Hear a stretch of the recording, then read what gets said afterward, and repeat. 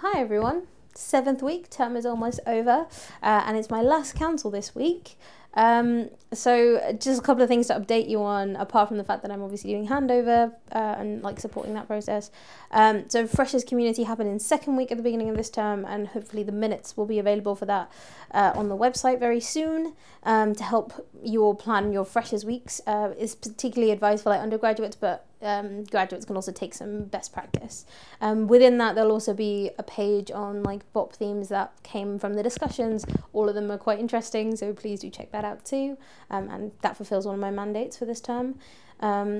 As well as that, there'll also be a listing of some of the stuff that Katie and Marianne have been doing around accessibility for student parents, which will hopefully be on the website too and be circulated. Alongside that, I'm going to be doing tomorrow some work on the IT Innovation Committee. It's on Wednesday to support some interesting projects and standing in for Kate this week.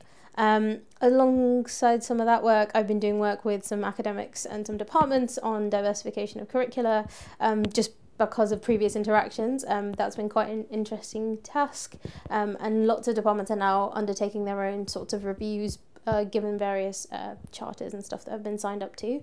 So hopefully we can see some of those changes over the next 5 years potentially, but I hope we'll obviously be pushing for much swifter changes. Last weekend was also Pride weekend in Oxford. There were loads of different events throughout the whole week and continue to go throughout the month, but particularly on Saturday was the Pride March through the centre of Oxford, the LGBTQ campaign, the LGBTQ Society and Brooks LGBTQ Society joined together for a student block at Pride, which was great to see, and lots of people going true to the political nature of Pride, taking campaigning slogans and things like that, and some stats to follow up on with some university administration. And that's the LGBTQ campaign did conduct a report on trans students. That report will be coming out in full in Michaelmas term, so you can have a look at that once it comes out, and please do use the data for that to try and support some of the work to improve trans student support for trans students, and particularly around welfare.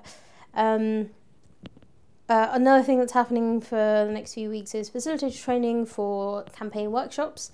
The LGBTQ campaign workshops, facilitator training workshops are running this week and next week.